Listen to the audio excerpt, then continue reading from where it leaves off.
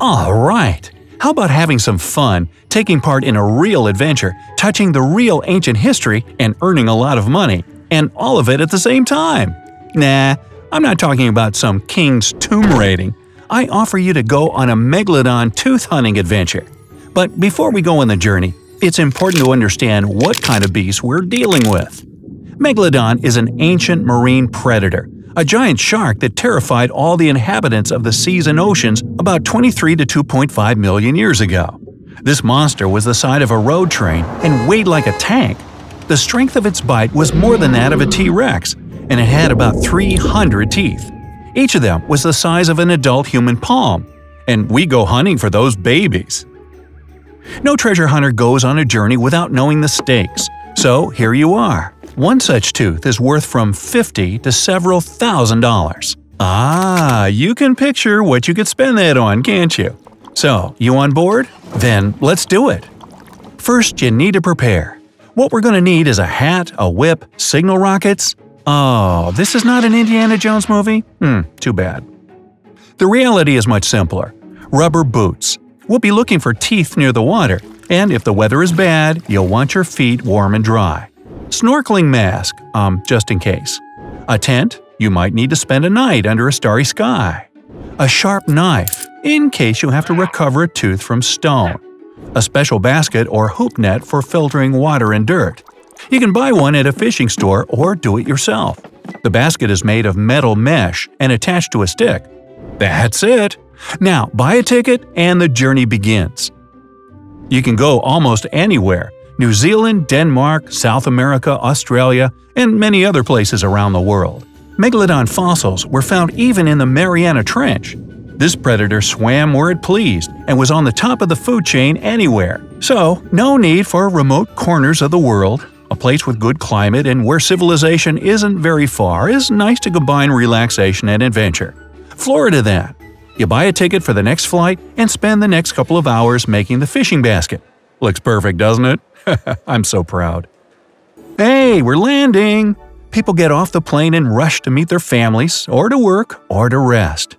You feel special among them, like a secret agent on a mission. So our next stop is the beach. You rent a Jeep, buy a paper map. This is more like an adventure than GPS. You're arriving to this treasure island 2 hours later, and what's this? Crowds of people, tents with lemonade, even a parking lot. Shops on the shore selling fishing baskets for $7. And they look better than your perfect one. Well, the bad news is that Megalodon tooth hunting is one of the most popular entertainments for local residents and tourists alike. It's like Las Vegas, where you have a fishing rod instead of playing cards and shark teeth instead of chips. People rent yachts and scuba diving gear to find the teeth underwater. They even pay for guided tours to places where the teeth can be found. Hunting for a Megalodon tooth was a real adventure perhaps 100 years ago, but now it's turned into a business. Florida was underwater millions of years ago, so there are many remains of these predators, but their teeth are the most preserved. The fact is that Megalodon, like any shark, could replace its teeth when they fell out. It's like a conveyor belt. A shark clung to its prey very strongly, some teeth fell out, then new ones grew in the shark's jaw. Alright, you're upset a little bit, but you're not giving up. You go as far away from people as possible. 1 mile, 2 miles, 5. Okay, stop right there. There's still a lot of people, but you're so tired that you don't care. You finally get down to fishing. The process is quite simple. Just rake the sand near the water with your fishing basket. Small pebbles and shells remain in the basket when the sea wave leaves, and a shark tooth can also be found among all this. Those lucky enough find them right as soon as they start raking the beach. So you get to work. No hint of a tooth, stones, some rubbish and shells. The sun is scorching hot. You're exhausted and want to go home or to the nearest hotel, when all of a sudden, a guy stands up not far from you, looking triumphantly at a treasure he just found. He holds out a tooth about half the size of your palm. $1,000 in my pocket, says the lucky one, and leaves the beach. This gives you more strength and motivation. You continue to search, and then it starts to rain. You are cold and soaked to the bone. You think, that's it, I'm leaving. But then you notice that the entire beach is empty because of rain. You are alone for several miles around. It gives you a second wind, and you keep going. If you don't want to come here in such weather, then come early in the morning. There will also be very few people. Finally, you find a tooth. Not a Megalodon's though, just an ordinary shark's tooth, no more than a couple of inches across. The bigger, the more expensive. Size is measured diagonally. If you find a 7-inch tooth, you can consider yourself rich. But not only size is important, but quality as well. Check the cracks on the tooth. The tooth may fall apart if there are too many. How well is the enamel preserved? The tooth will be more expensive with a sharp end. Root integrity is also important. Brûlée is appreciated, a thin strip between the root and the blade.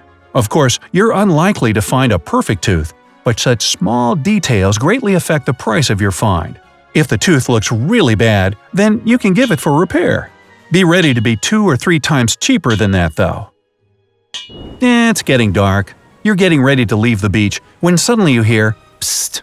You there! Are you looking for a shark tooth?" A thin old man asks you.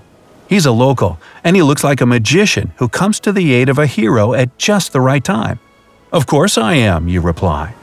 The old man is impressed by your will and zeal for the goal. He chooses you and is going to help now. He knows one secret place. You can find Megalodon teeth there. "I'll lead you to an ancient cave where history has preserved not only teeth, but probably a whole Megalodon skeleton," the old man tells you, and requires $20 for it.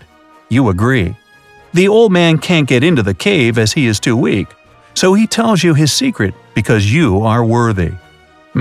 It's starting to sound vaguely familiar, like the plot of Aladdin, doesn't it? But you don't care. You try to get to the cave. You have to climb a mountain and squeeze through a small gap between the stones to get inside. Finally, you're there. Sunlight passes between the rocks and illuminates a small azure lake.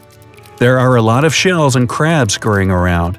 You are so fascinated that you don't notice a heart drawing and a date painted on the cave wall. Someone has been here before you, obviously.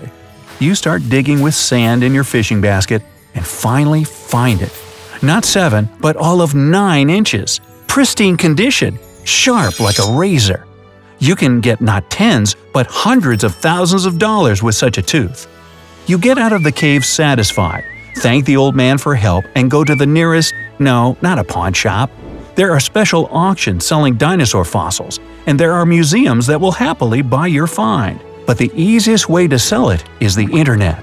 You need to confirm its value and get a detailed examination if you want someone to buy the tooth. You go to an archaeological lab. A scientist looks at your tooth through a microscope, raises his eyes at you, and says, 6. "Oh, $600,000, you specify?" "Yeah, $6, period," he says. "Teeth like this one are sold in a gift shop on the next street." There are so many Megalodon tooth hunters that there are even more people who want to make money off them. You can find thousands of fakes, and very good ones at that, on the internet. Fraudsters can easily fool you, just like the old man did. He threw the tooth into the secret cave and arranged the situation as if you had found it. Ingenious. You are flying back home. It's a shame that you were conned out of $20, but still, you got what you came for. It wasn't about a tooth after all, but a little adventure. Hey, if you learned something new today, then give the video a like and share it with a friend. And here are some other cool videos I think you'll enjoy. Just click to the left or right, and remember, stay on the bright side of life.